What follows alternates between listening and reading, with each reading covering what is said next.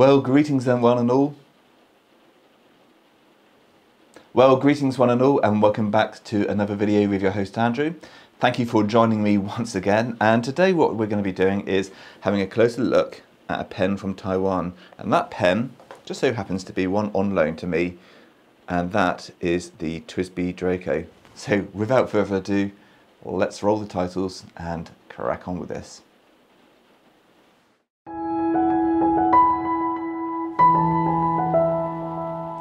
Well, thank you once again for joining me on what is a very wet day here in the UK. We haven't had some rain for some time, but it's doing the garden some absolute wonders. And I have to say, actually listening to rain can be really relaxing actually. So anyway, enough about the weather. What you're here is to see this beautiful, beautiful pen, which is on loan to me from my friend May. May has been an absolute gem of a human being.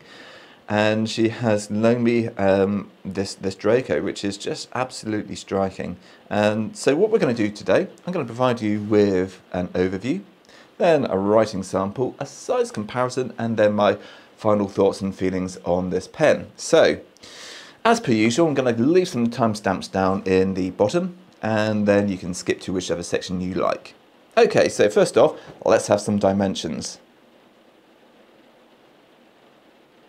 Wunderbar. Okay, so what we're going to do, we're going to start from the top and work our way down to the bottom. On the top, we have got the TWSBI logo, which is indented by a laser. It's okay. I mean, I think it looks a little bit cheap, but I'm going to talk a little bit more about that later on. We then get this beautiful, beautiful cracked ice or marbled finish on the cap. Absolutely fantastic.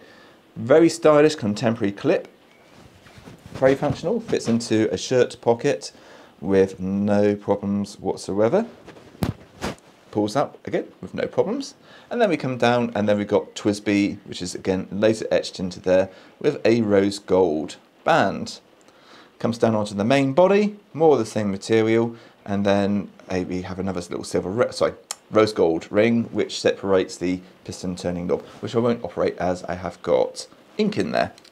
Underneath the cap we have got more of this fantastic resin, and then we get a little ink window, some threads which don't impede on the comfort because you hold it relatively far down on the pen, but even for those which do hold it back up, the step up on the pen doesn't really impede the actual performance of holding this pen.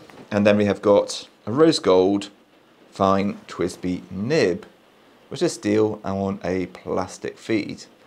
Okay, so let's have a quick closer look at this material, because this is really the star of the show. So I'm just going to turn this round, and as you can see, we do get some absolutely fantastic chatoyant areas on the pen. Wonderful. And then what we're now going to do is move on to see how this pen writes.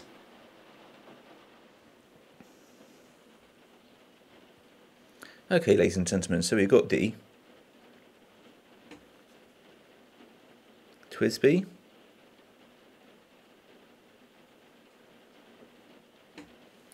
Draco. Wonderful. And the ink we're using today is Kobe ink.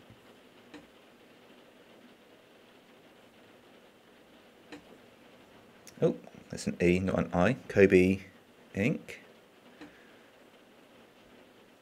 And this is Pearl Blue.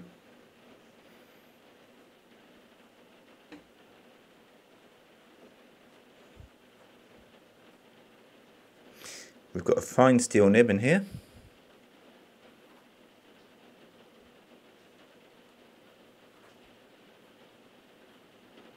Ooh, 2 E's. Come on, Andrew. We got this. A fine steel nib, and it's made by Yovo. Okay, so let's write out the quick brown fox. And again, I'm going to mix it up a little bit.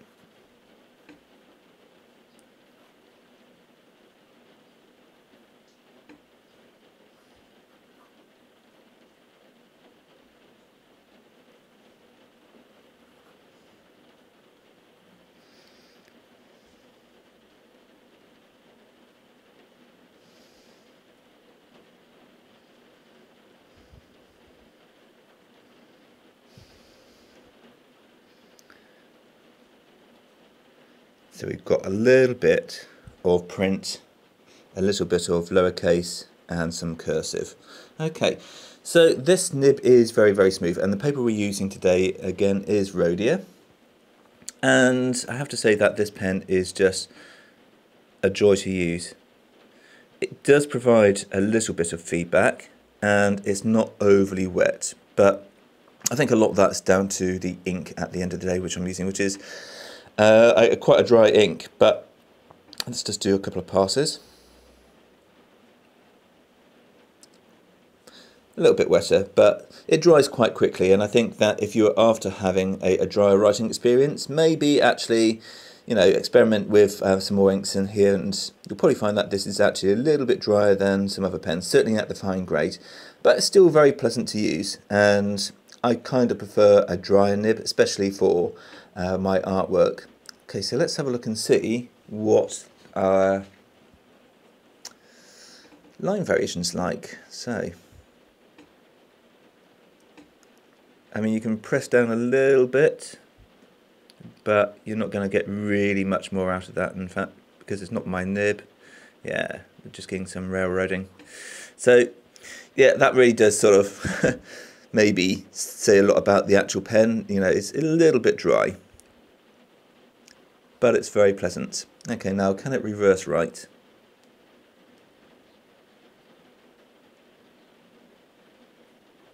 Yep.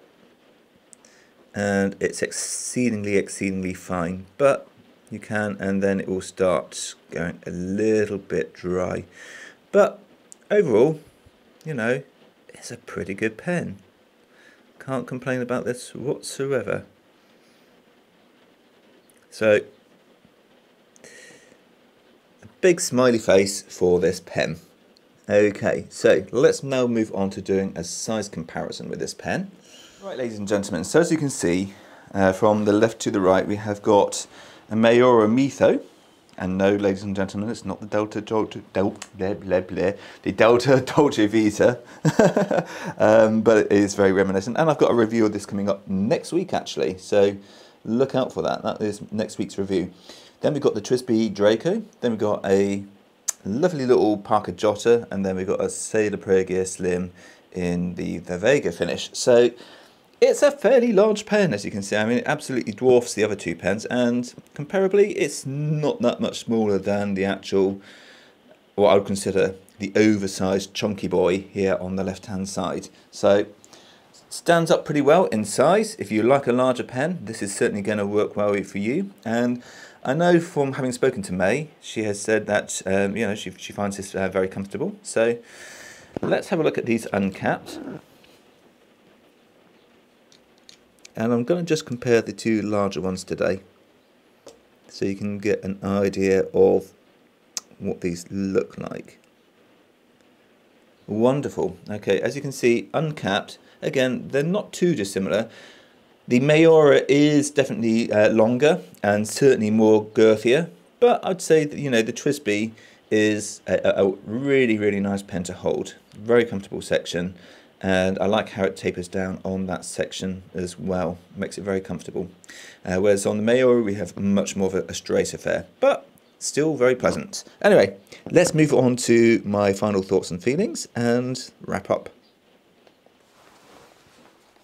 Okay, ladies and gentlemen, one thing I didn't do earlier was, and that was actually to go over the box, so I do apologise. So what do you get? You get quite a nice cardboard sleeve with some gold foil. We pull it out. And this is something which is a little bit more different from the regular TWSBIs. We get a very nice frosted plastic box, undo it, and then on the inside we have got just something a little bit different from the regular TWSBIs. We just get this little red cardboard as sleeve, undo this, up we go, and here we go, we've got the actual maintenance of the pen, which is really nice, really clear instructions, very practical, no second booklet. Cardboard, easy to recycle, and we also get a piston turning wrench and some silicone grease in there as well. So a really practical box, and I feel that in terms of actually giving you something a little bit more premium than that perhaps of, say, like a blister pack, which you might get with a Parker Jotter, you do get yourself some very nice packaging, very practical as well. Now, usually some people like to get rid of their boxes. I would say maybe in this circumstance, I wouldn't, because this pen, I can guarantee you, will appreciate in value, certainly in the used market. Okay, now onto the pen. What do I like? What don't I like? Who's it for? Who's it not for? Okay, love, love, love, love this cracked marbled finish. I love the rose gold trim. I love the fact that it's a piston turning knob rather than a cartridge converter pen. So you are getting a lot of bang for your buck. I love the fact that we've got a very comfortable section. I love the steel nib. It's just an absolute joy to use. And having used this extensively for a lot of drawing, I would say that this is it's really certainly up there with all the other pens in this same price point, which I'll talk to you about in a bit. Now, there are a few things which I don't like about the pen, and if I can make it do it, which I probably won't. Oh gosh, no, it's not going to do it. Oh yeah, now there we go. It does get caught from time to time on the threads, which is a little bit annoying, unfortunately. You can find another starting point and then it's absolutely fine, but that's, I guess, like the most major annoying thing about the pen. Sometimes it doesn't want to cap, no matter where you start it from, and then suddenly it does. Now, from an aesthetical perspective, I love everything about the pen, bar one thing. And I know this is nitpicking, but as much as I love the emblem, and I don't mind the fact that it's being stamped in there, it's laser etched, and I feel it just cheapens the pen a little bit, which is a bit of a shame, because everything else about the pen, with the rose gold trim, the practicality of the pen, you know, the fact that the pen does actually post, and it posts really nicely. I wouldn't necessarily recommend doing it. It does make it into a longer pen, but it does post. I just think that there's so much to love about the pen, and I just feel that maybe the laser etched logo was a little bit of a cheap sort of move on TWSBI's behalf. I appreciate that is nitpicking, but these are my thoughts and feelings at the end of the day. Okay, so who's the pen for? Certainly people which have got larger hands, people which are wanting to step up into the next sort of, I guess, the next category of fountain pens. You know, they've got themselves a Parker Jotter, they've moved up and they've got themselves a TWSBI Eco or something along those lines, or a VAC 700R, and they're thinking, well, I'd like to get something with a little bit more of an interesting looking acrylic. Then this is going to be the pen for you. It's really well priced at £140. Yes, it's considerably more expensive than that of a regular Eco or a VAC 700R. But it's a really beautiful pen, and I think that is where, you know, the appeal for this pen comes, is purely in the actual aesthetics of the pen. Now, who's the pen not for? Well, people with smaller hands, to be quite frank. People which just don't have the budget for it. You know, £140 is not cheap for a pen at the end of the day. There's lots of things £140 can be spent on, like your weekly grocery shopping or shoes or something a lot more practical. So this is definitely starting to go into the much more the luxury side of a writing instrument. Having said that, for £140 roughly, you can get yourself a Sailor Preggia Vega in the slim variant, and that will come with a 14 karat gold nib. Both pens write absolutely fantastically, but I would certainly recommend this maybe as the option for someone which has got smaller hands. I get on personally well with this pen, primarily because I love this medium fine nib, so I can sort of forgive its shortcomings in terms of its actual girth. Okay, so that really wraps it up for today. I want to say a massive thank you once again to May for generously loaning this pen to me. It will be winging its way back to you shortly, and that really leaves it for today. So thank you once again for tuning in, and then join me for next week, where we will be having a look at the Mayora Mytho Origin. So stay tuned. Till then, stay safe and goodbye for now.